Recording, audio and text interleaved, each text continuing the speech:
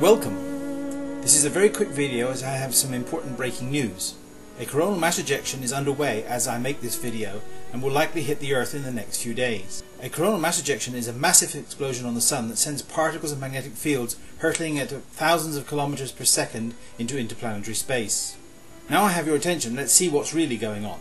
How do I know that one is on its way? I looked at the NOAA GOES soft X-ray plot. This one in fact. Do you see the odd man out here? A tiny C flare that is going on for hours. That means a lot of energy is being released over a longer period than normal flares.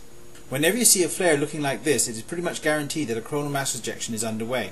As soon as I saw this, I went to the SOHO website and checked out the LASCO coronagraph data.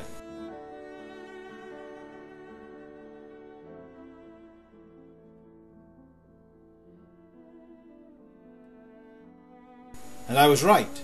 There she blows. Isn't that beautiful?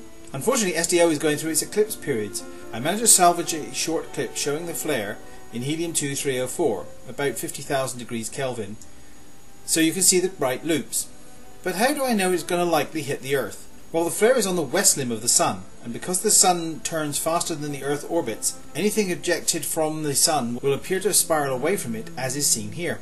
Thus the Earth is more connected to the west limb of the Sun than the east. There is a 50-50 chance of the CME causing an aurora if it hits the Earth, as the coronal mass ejection's magnetic fields have to be in the opposite direction to that of the Earth's for them to reconnect and allow charged particles into our magnetosphere.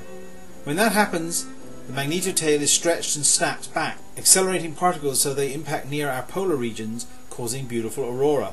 If you're worried about CMEs, just remember that the densest coronal mass ejection is about 10 times more rarefied than the best vacuum that our cleverest engineers can create here on Earth. So this is nothing to panic about, but to sit back and enjoy. Keep safe. Bye for now.